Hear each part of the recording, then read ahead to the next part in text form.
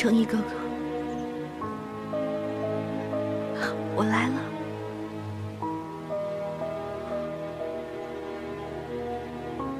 我来了。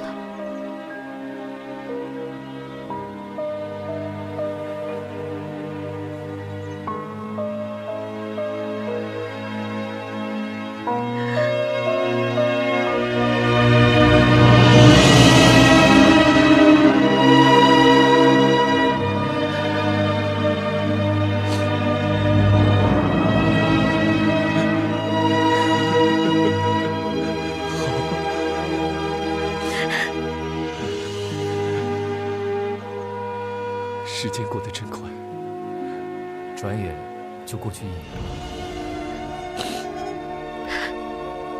不是，是皇上特赦我了，对不起。别这么说，是哥哥对不起你，没照顾好你。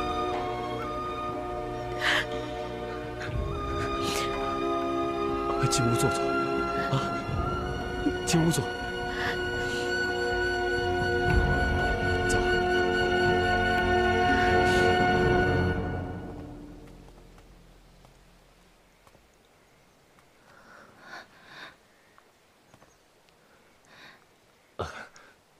有点乱，我来收拾一下。哎，我来吧。啊，我来。哎呀，还是我来吧。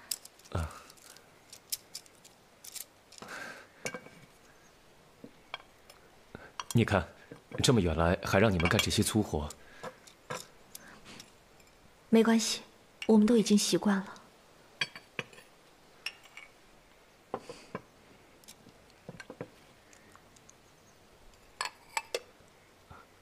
啊，这个屋子鲜有人来，我也不会让士兵过来打扰我和子晴的房间，所以就乱了一些。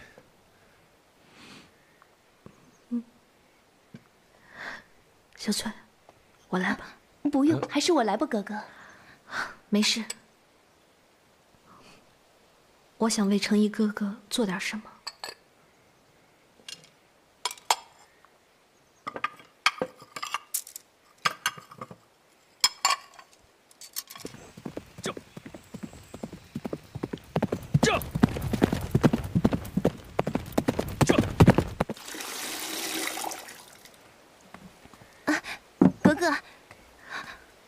哥哥，还是我来吧。我来吧。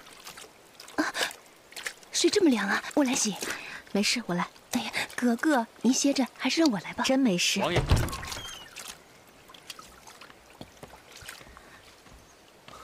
季轩，今天你怎么有时间过来？我来看看你。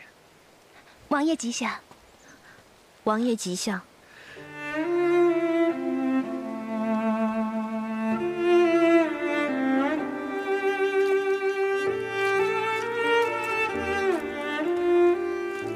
谁让你洗衣服的？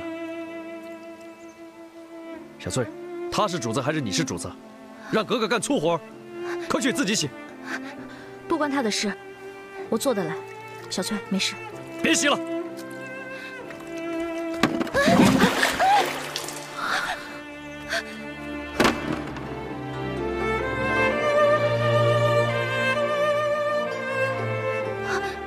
格格。 没事，小翠。哎，季轩，季轩，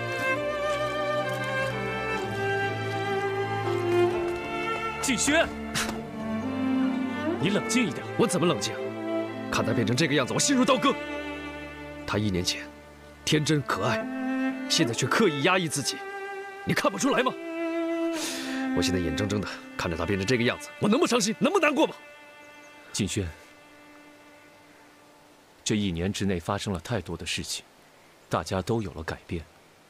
不管大家怎么变，我对美丽的心是不会变的。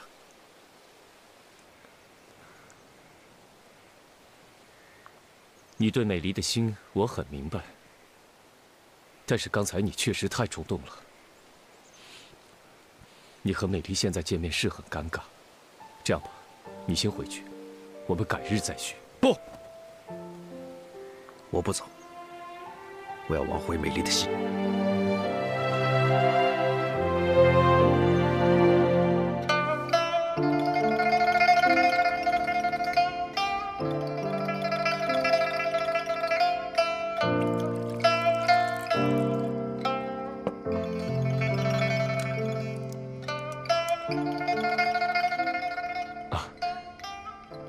你们看，菜都要凉了，快吃吧！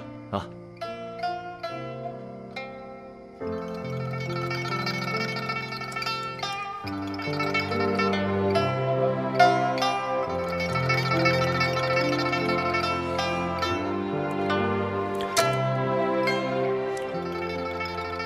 都别吃了，我让人再备几道菜。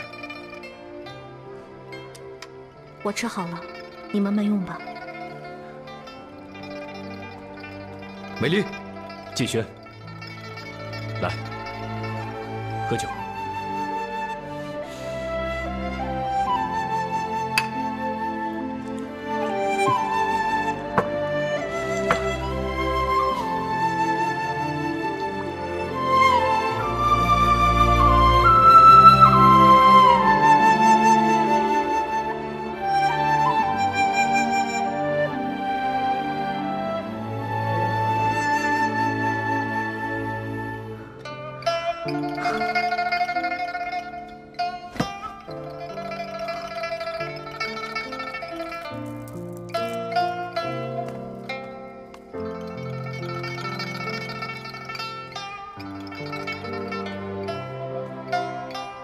美丽，我没变，我对你的心从来就没变过。美丽，美丽，他们怎么都醉成这样了？小翠，去拿棉被来给他们。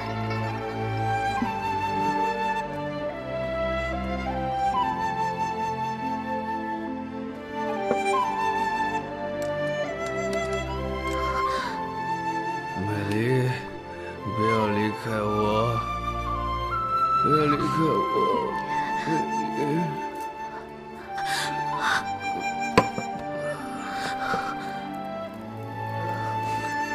这是何苦呢？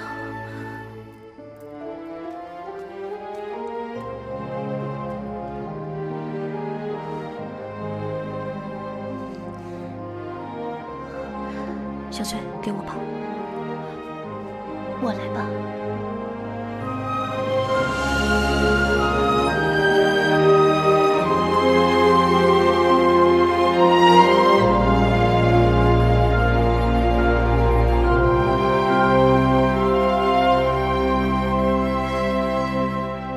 春宵短，相思长，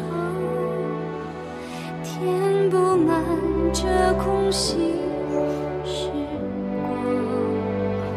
夏花红，秋叶黄，春去冬来皆成双。只叹宿命太过荒唐，深情都换来惆怅。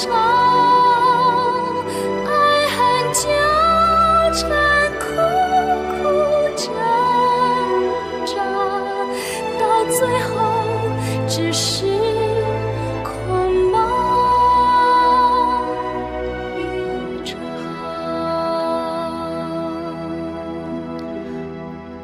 繁华尽散作尘埃。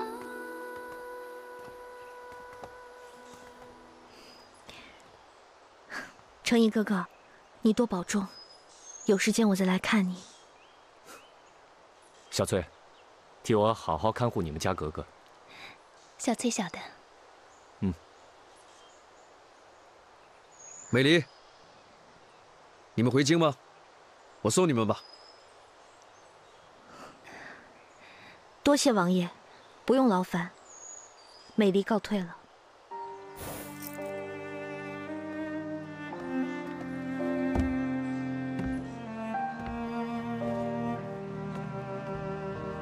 去！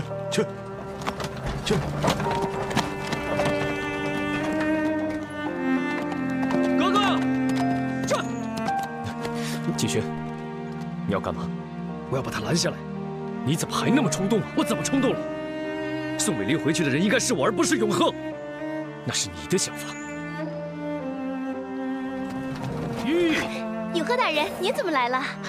我是来接你们的，还好赶上了。永鹤，你怎么会在这儿？我怕你们路上闷，所以就赶过来陪你们了。这么大老远，你就这样跑过来了？格格，这永鹤大人可真有心呐。你怎么了？啊，我没事，我们走吧。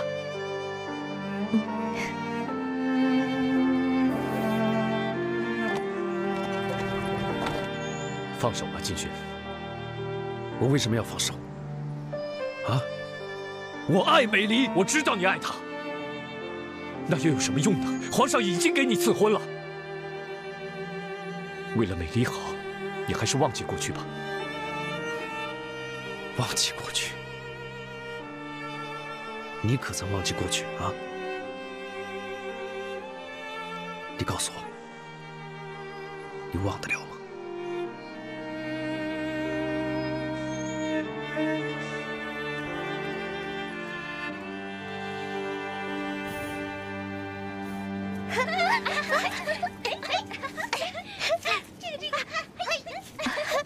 你看，怎么了？你这有一只啊！抓到了！我在那儿，在那儿！这树上有一只！哥哥小心！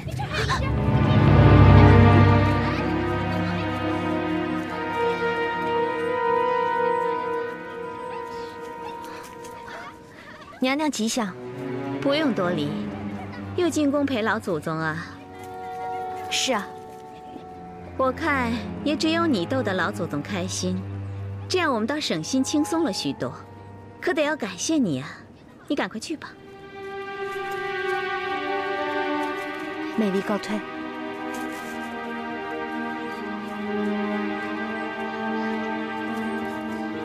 娘娘，您真是宽宏大量，美璃都闹出这么大的事儿，您对她还这么亲切。要是换做我，肯定恨死她了。哼，放下仇恨，皇室才能团结和谐，这是老祖宗一直告诫我们的道理。格格，这现在谁惹得起美璃格格呀？人家3年的圈禁，不到期满就提前出来了，换了别人谁能做得到啊？她不就是仗着老祖宗宠着她吗？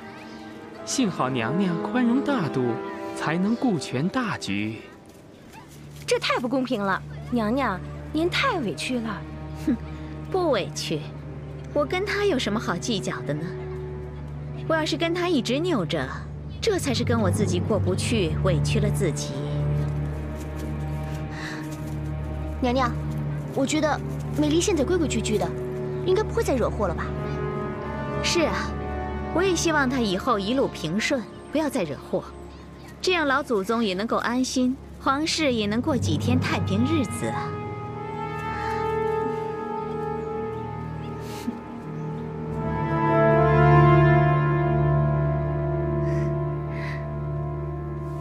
老祖宗吉祥。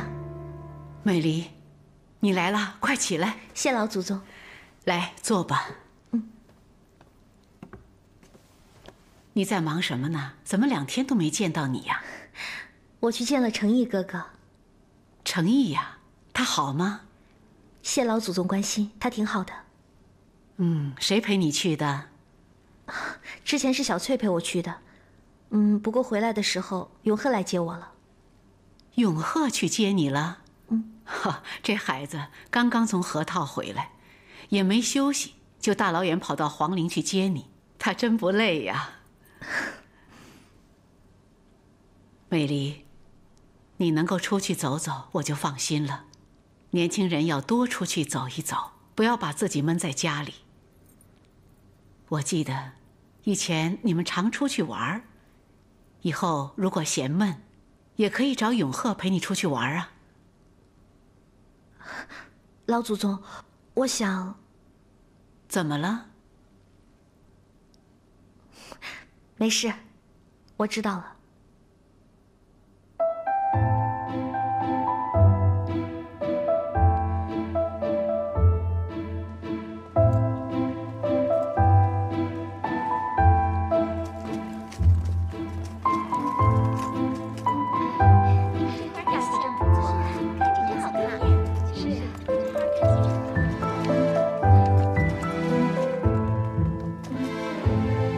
永鹤叩见娘娘。免礼。卑职正在巡逻宫院，惊扰到娘娘，请娘娘恕罪。没事，你们走吧。谢娘娘。走。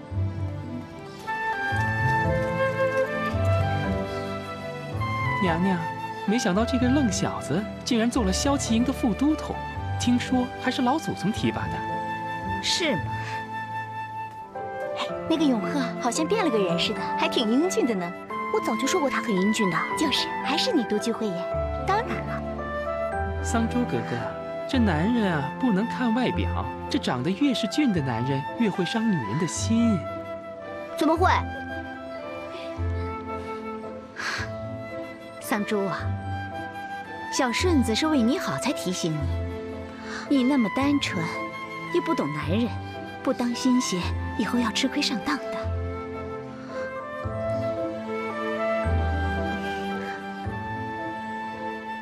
咱不进宫吗？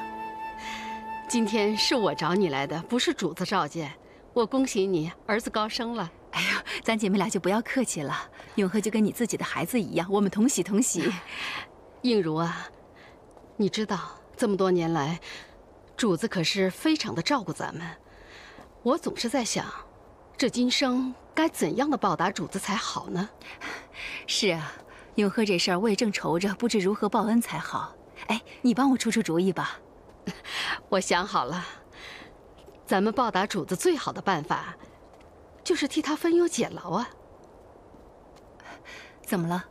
主子有什么烦心的事吗？当然有了。美璃格格就是主子最挂心的人了。当初千王爷过世，由主子负责教养美璃格格，眼看着她也到了出阁的年纪了，主子为此着实费心了。难道主子有意将美璃格格许配给永鹤吗？我就觉着主子是有意在撮合他们。哎，你不会不答应吧？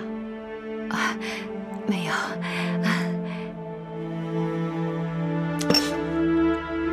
那怎么成啊？永鹤怎么能娶美璃格格呢？这怎么不好呢？皇亲国戚挑媳妇的原则，挑的又不是媳妇，是靠山，是助力。永和仕途刚刚开始，更需要美璃格格相助。